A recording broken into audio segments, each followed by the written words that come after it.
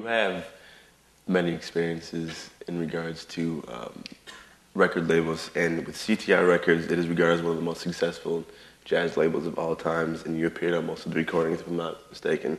And is there a record that sticks out in your mind, and if so, why? And as well, how did your experiences from both the Blue Note record labels and CTI differ from each other? Let me answer that question backwards. Okay. The Blue Note recordings were always rehearsed. We'd meet at a rehearsal studio and rehearse from 2 to 6 on Tuesday or Wednesday and Thursday, and record at Rudy Van Gelder's all day Friday until the recording was finished. The CTI records were always, you walk in and play the music. My rehearsal was to, on the way to the recording session, turn the radio on and see what tune was hot for the day, because that would be on the CTI label recording session for that day. I think one of the things that made the CTI label so successful was the covers.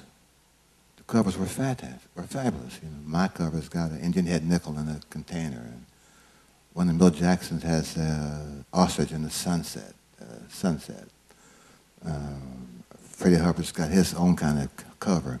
I think the other thing that made the label successful was that the CTI went on tour. We toured Japan twice, we played Hawaii, we toured Europe a couple of times, and we toured the States. So the people who bought these CTI records would actually see those same players in their local concert hall. I don't quite understand why the other jazz labels never followed that path. It seemed as if they were not interested in having a label that's successful. But that was the primary difference between those two labels.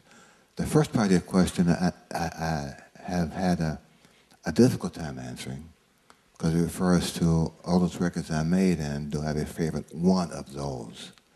And my answer is always, I've done so many of them that I would hate to think that if I say this one is my particular favorite, that those producers and guys on those other 2,500 records would call my house and bang on my door until I got their name included in that list.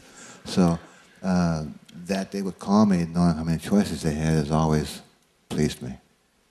Well, in regards to that, well, I guess since you've had so many musical experiences as well, in terms of like awards, etc., would it be hard for you to say that there's one that sticks out in your mind as well, because you have had so many in relation to the recordings? I would probably answer the same way. You know, each of those records is like going to school for me, a class, in that they have different personalities. The recording session has different personnel. The music has its own personalities in itself. There's a different engineer. It's a different day of the week. It's a different studio. All those factors make each day, each recording session, each album, an event in itself.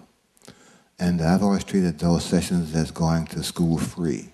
I mean, I've learned how to maybe talk more kindly to people.